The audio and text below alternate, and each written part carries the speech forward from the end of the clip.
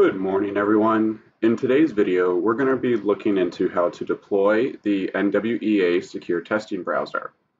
Since this browser downloads an executable, we'll actually have to go through a couple of extra steps outside of the norm and able to deploy this properly through Intune and maintain it in our educational fleets of devices. So in order to do this, I have been using the Windows Sandbox, which is a nice little utility that lets you, run apps in it that are kind of siloed off of your main computer. And then when you, X out of it and close it, everything that you did is wiped out. So it's a nice little utility to be able to utilize to do kind of certain little things with executables, testing them, and other stuff like that. There's even actually PowerShell scripts that you can integrate into this Windows Sandbox to test it as if Intune was deploying it to make sure it deploys properly. So it's actually a nice little utility. So in order to get started, I'm going to download the lockdown browser from the links that have been provided to us by all of our educational contacts. I'm going to copy and paste it into the Windows Sandbox environment. Now, once I get it into the Windows Sandbox environment, I'm going to copy it into the Downloads folder. And it takes a few seconds because of the file size. And then from here, I'm going to start to launch the application like I'm installing it. But once I get to this, I'm going to stop because you see here it's extracting the MSI. And that is specifically the file that we need. So we're going to move this window over to the left-hand side. We're going to right-click and open a new File Explorer window. And we're going to go to percent local app data %. Okay?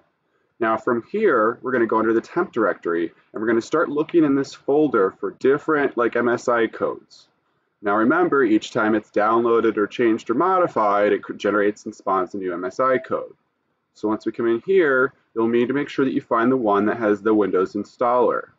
So once you have that file, you're actually going to copy it, and then you're going to move to your normal Windows machine where you redo your files and whatnot, and you're going to go into the directory that you repackage things, and this is where you're going to place that file. So in this example, we're going to place it in this new folder directory that I have to start repackaging it.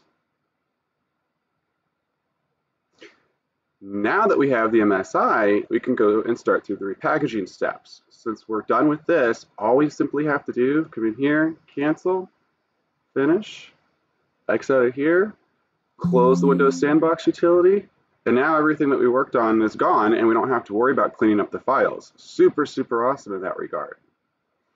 So now that we have our MSI installer, we now need to go through the repackaging process.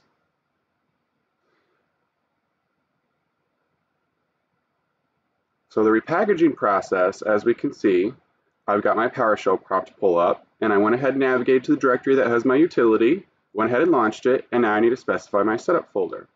So now I'm going to come into the NWEA and go up to the directory that had the binary for it.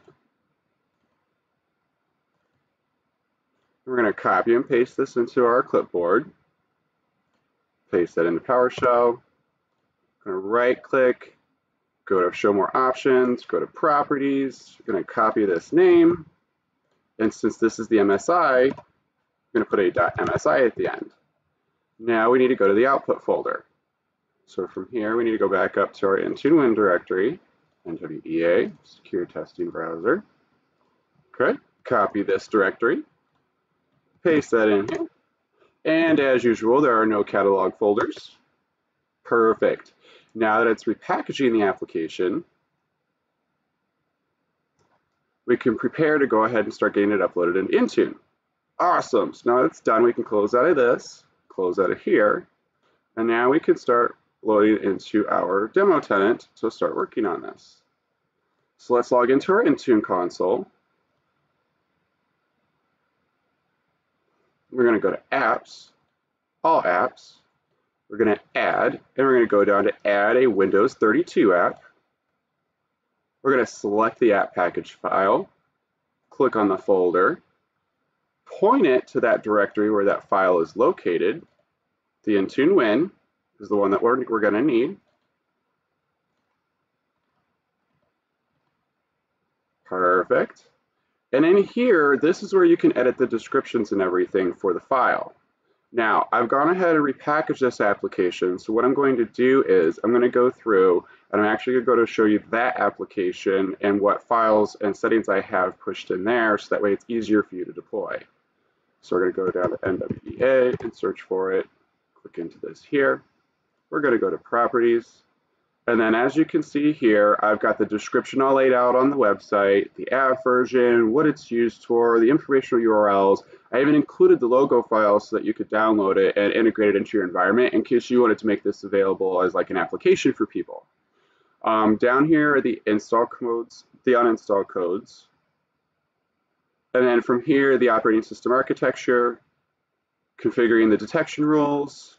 There's no dependencies or supersedence for this one. Now, the one thing I would probably recommend is under assignments, when you go to push this application out, since it's a testing application, I probably recommend hiding the toast notifications because this is probably something that you just want on the machines, but you don't really want people to know that it's installing. So it's usually best to come in here, hide all the toast notifications by clicking this drop down, going and clicking device time zone, which I apparently forgot to do myself, and clicking OK. And then from here, reviewing and saving and allowing the application to push out. From here, once the application starts to push out, you can see the systems it's installing on. And as you can see in my tests, this is pushing out perfectly fine to Surface Laptop SE devices. This one right here is actually sitting next to me. It was sitting here overnight and installed overnight. And then this one is actually a test VM that's running all the time, and it installed it probably about 5 minutes after I pushed it out. So I just wanted to show you this nice little video to help us with the NWEA secure browser, just to make it easier for all of our educational institutions. Well, thank you and have a great day.